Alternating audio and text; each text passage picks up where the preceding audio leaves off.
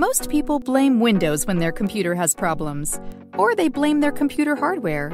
But the truth is, the problem is usually something else entirely. Drivers. You see, Windows is constantly talking to dozens of hardware devices, inside and outside your computer. But all these devices speak different languages, so Windows can't actually talk to them directly. They wouldn't understand. This is where drivers come in. They translate Windows commands into instructions your devices can understand. There's one driver for each hardware device, and without them, nothing works. They come packaged up with Windows, but they're developed by the device manufacturer, not by Microsoft. Now, let's say Microsoft changes the way Windows talks to your screen.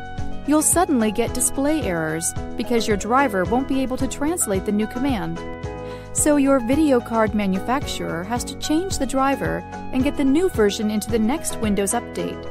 Unfortunately, this usually means you don't get the new driver for weeks or even months. In fact, for a lot of older devices, you won't get it at all. And without the new driver, you'll continue having display problems. Your computer may even crash. Driver Easy solves these problems. You simply click Scan Now and it will find any devices with an outdated or missing driver. Then just click Update All and it will automatically install the right driver for each. That's it!